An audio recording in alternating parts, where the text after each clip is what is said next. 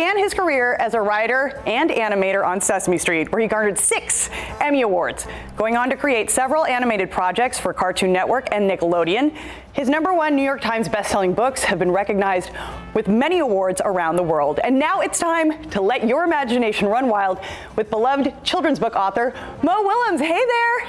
Hi, how are you? Good to be here. Well, over 60 children's books under your belt, so popular with children with iconic characters. Again, such a treat to talk to you as a parent. But tell us all about this first for you, the first live action special that is for kids, but also for adults, right? Oh, it's for adults. This is a grown-up show. That's why we have celebrities. It's a big, fancy performance with Anthony Anderson and Rachel Dratch and Tony Hale and a whole big cast of celebrities where we read my books, we perform, we sing songs, we draw. And the idea is to get you, the grown-ups, to see your favorite celebrities being ridiculous so that you will get a shame-ectomy. And I think that's something that a lot of folks need to remember, is to just be silly at times, right? Absolutely. It's a form of connection. What I really am interested in is, what do you do after the special? Do you read to your kids differently? Do you perform with them? Do you start drawing with them? I want to be the spark to you having a better sense of communication and connection in your family. What's it like for you to see your books come to life? It's a little terrifying, frankly. I was so lucky to have such a talented cast and such a generous cast, and to have such a talented crew and a generous crew that they accepted me as one of their own, so I just went up and I did it.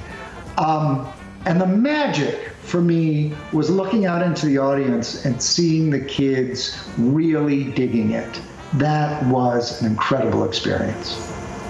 Now, you started in stand-up and sketch comedy. Did you know what you wanted to be as a kid?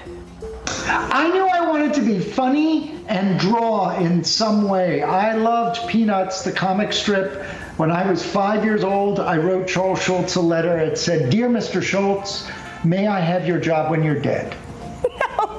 Oh my goodness, that's so cool.